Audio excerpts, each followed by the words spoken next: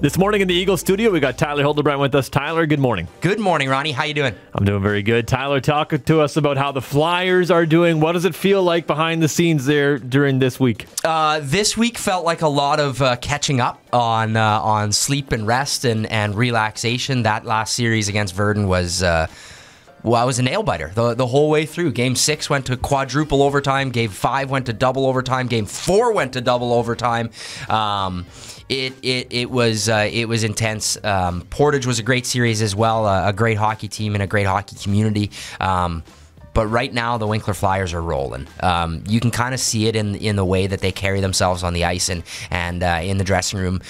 They're feeling good about their game. They know their game plan, and they seem to be playing it to a T right now. We're wearing teams down as the series goes on. We're big, we're fast, we're strong, and it seems to be working out pretty well for us. We're headed to the MJHL final for the first time in 22 years. That part worked out for sure, and you think about the moments throughout the series where you started off against the Terriers there, and some unexpected things with the Terriers at the end where it seemed like they almost gave up. The Flyers just kept pushing. The Flyers are a relentless team. I'm not the coach. I don't get to make up the game plan, but I do get to watch every single game, so you get to see it happen. And our forward group is big, they're strong, and they're willing to throw their body at people, and I think that has worn teams down. You didn't see it quite as much with Verdun, but you could tell towards the end of the series that they were a little tired of being hit every single time they touched the puck, and that's the game plan as we move forward. We're going to hit everything that moves and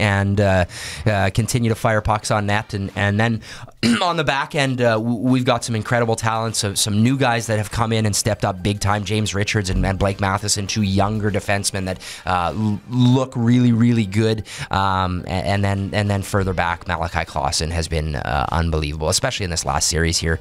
A couple one-goal games, 3 of them all went to overtime, and he stood on his head the whole way through. Absolutely. I don't know where we'd be without Clausen. It's good to see him in between the pipes there. And so when you go to a Winkler Flyers playoff game at the Centennial Arena, you get to see a whole lot of different things. The experience is a part of it. The experience is 100% a part of it.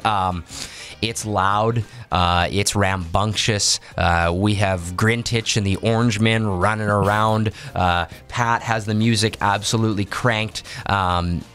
It's an event. It's not just a hockey game. It's an event. And we can't thank the community of Winkler and surrounding area enough that they continue to come and watch us play and be a part of what's going on right now. It's pretty incredible to be a part of this. And when the Winkler fans, feel a little bit of excitement and they start to make a little bit of noise, what does that mean to the players when they hear it get loud?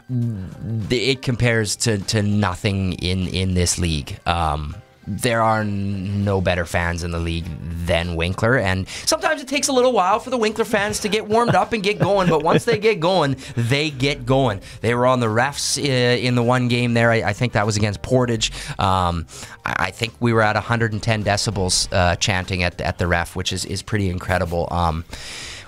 There's no building like that in the league, and there are no fans like the Winkler Flyer fans. And talk to us about when's the first time we can be in the Centennial Arena for the final. The first time for the Centennial Arena is Game 2.